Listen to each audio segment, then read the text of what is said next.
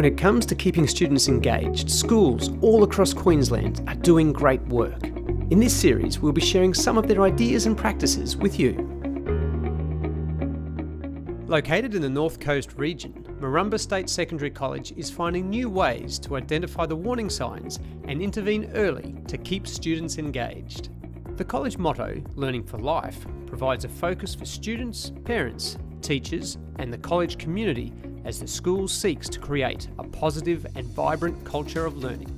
This is our 8th year of operation and it's a rapidly growing school. We've started with 324 students and this year we've got a total enrolment of 1,565 students. And it's a challenge that every school faces. How do we effectively work in that space that sees a teacher with 25, 28 students have the time to engage in that space effectively to learn enough about each student and to be constantly updating their knowledge. Here at the college we're very much driven by the vision and the mission. So developing a sense of belonging and shaping preferred future pathways, that underpins everything we do here. We have a number of strategies for early intervention with our students, whether it's social, emotional and behavioural aspects of the learner or whether it's the academic side of things. Whether it be intervention to support social and emotional needs or academic needs, or whether we just simply need to inject a little bit of extra to get the very best performance out of our kids.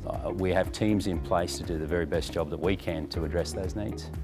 Murrumba promotes a culture of know our learners and meet our learners' needs, where staff interrogate attendance, performance and wellbeing data to inform teaching practices and interventions. Teaching teams meet on a regular basis to discuss each student and their data individually, which ultimately enhances student outcomes. It's not me just sitting back in my office saying, I think this is a great idea and this is what we're going to go with. It's a collaborative and a joint decision, but it needs to stem from a need, a defined need. We would look at the data, look at what is it that we're trying to achieve, look at all options and consider collaboratively what's going to be the best way forward for us. In regards to my role and what we do here, we work very closely with the teachers so that we can determine the best courses of action to make sure that these kids don't slip through the cracks. We find that if a student's happy to be at school and they feel they've got a chance of succeeding in school, then they will have more chance of coming to school and doing well at school. We can prevent so many other things, so many reactions or negative issues by being proactive, and because it's proactive and we can head them off at the pass essentially rather than being reactive. Those kids who are at risk due to motivation and discipline, it's imperative that we get that information soon because we don't want there to be further disengagement. We don't want there to be a cycle of destruction where kids continue to fall behind, continue to feel that they're not connected to the community. For us, it's all about being responsive and when we get those referrals and we get that information, we're straight onto it. The Academic Improvement at Murrumba, or AIM program, ensures every student is supported and nurtured, but importantly, challenged. Analysing the student and their behaviour, attendance and performance data individually enables teachers to streamline their efforts and shape an informed approach for each student to ensure they are engaged, supported and challenged. The Academic Improvement at Murrumba initiative, that really encompasses all aspects of tracking student academic achievement and putting in place interventions early to make sure that students will get the best possible outcomes. Our AIM program doesn't involve a heavy investment, it's more coming back to that space and being clever in the way we collaborate and share information. And what it actually looks like is a once a term meeting.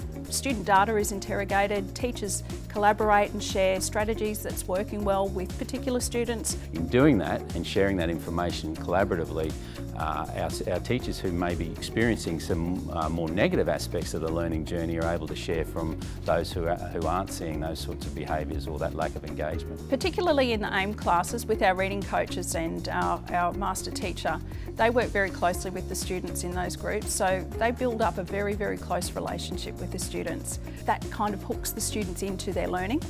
So these students who are at risk of being disengaged and not having good outcomes, through those positive relationships that they have with those teachers, it sets the foundation for learning to occur. Staff at Murrumba are encouraged to share experiences and engagement strategies they find work well with their students, and to establish and communicate learning goals, track student progress and celebrate success. We have an expectation that all teachers at Murrumba embody the Learning for Life vision, and that we become lifelong learners ourselves to not only improve our own practice but to model for students as well. Not for a minute do we sit back and think, right, we've got this nailed and think this is the end of the journey. We're very aware that there's things that we can do to continually improve.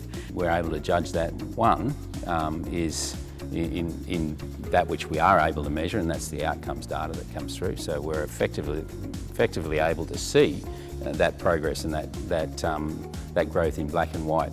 And that's a very real measure and a really important measure. But the other one's a little bit less tangible, and that is the vibe, the feel of the place. And you know you're on the right track when you get that feeling and that sense as you walk through the campus.